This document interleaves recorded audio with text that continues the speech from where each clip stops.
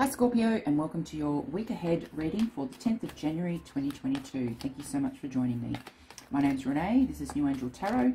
If you are new to my channel or have never seen this video before, you can check out my website as well, newangeltarot.com.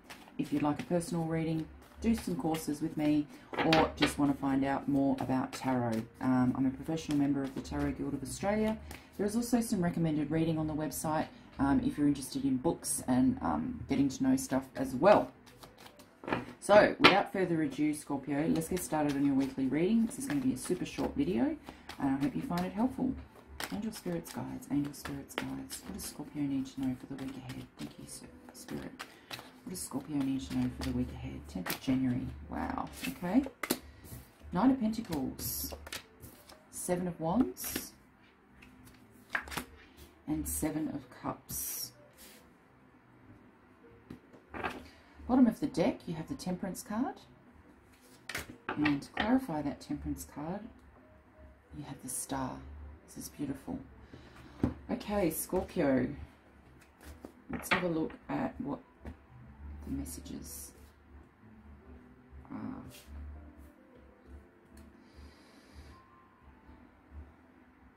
Alright. So Scorpio, you've got the Knight of Pentacles here, which indicates you've been working on something for a while now, and it's really moving quite slowly. You know, the rewards are coming towards you, but they're not rushing in a great hurry. You know, they are sort of moving at a very slow pace. But, you know, don't be discouraged by that, because it actually means that it's slow and steady is good. Slow and steady means it's secure. You know, I know money coming in fast is nice, but I feel very strongly that there's a level of patience that's required from you this week. We are in Capricorn season. This card is the card of Taurus, but at the end of the day, you also need to think about the way that you're doing your business. Think about how you can maybe expedite things a bit quicker, okay? Because Knights as well can indicate intelligence and the way of thinking when it comes to business.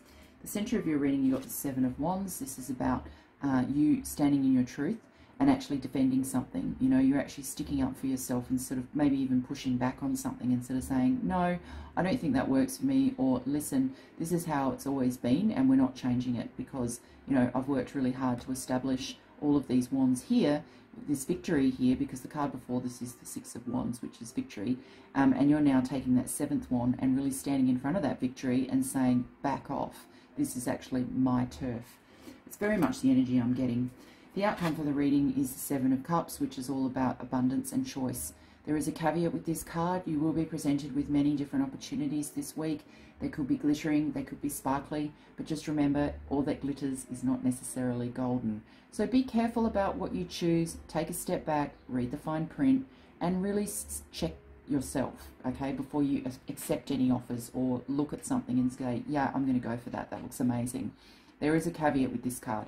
So if you are feeling a little bit confused about which option to go with, just take your time. Don't rush it. You know, you've got this Knight backing you here, so he's there to sort of say, look, just take it easy. The overarching energy for the reading is the Temperance card. So this is the energy of Sagittarius, and it's also very much basically saying, you know, you need to have patience again and moderation in a situation. You know, find that balance. When you're turning lead into gold, it's important that you have the temperature just right. It's important that you don't, you know, when you temper chocolate, that you don't turn the heat up too much, otherwise it'll just turn to mud.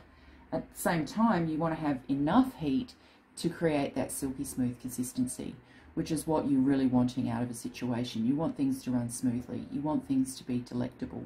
You want things to have that, you know, beautiful, silky, you know, sort of sexy glow to it. So yeah, just take your time with things, don't rush them. It's clarified by the Star card, which is the card of Aquarius, and this is all about hopes and dreams, okay?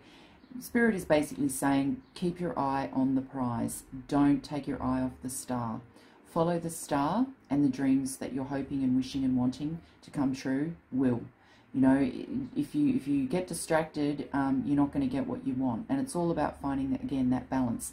This card has a woman holding two jugs of water, and the other card does as well. So when you're talking about creating alchemy, this is definitely your key to the week. Your key to the week is finding that beautiful emotional and, you know, that balance, that moderation that you require. You know, Don't eat too much, don't drink too much, don't exercise too much, don't do anything too much. Just find that balance between the two, and you're really, really going to get what you want, which is that sort of pot of gold at the end of the rainbow, this beautiful star. Scorpio, I hope you really found this helpful and interesting and gives you some inspiration for the week ahead. If you did, please give me a thumbs up, and if you want to see more of my videos, don't forget to hit the subscribe button and the notification bell. And if you'd like a personal reading, as I said, check out newangeltarot.com. All the information will be listed below. So until next week, thank you for watching, and I'll see you again soon, Scorpio. Bye for now.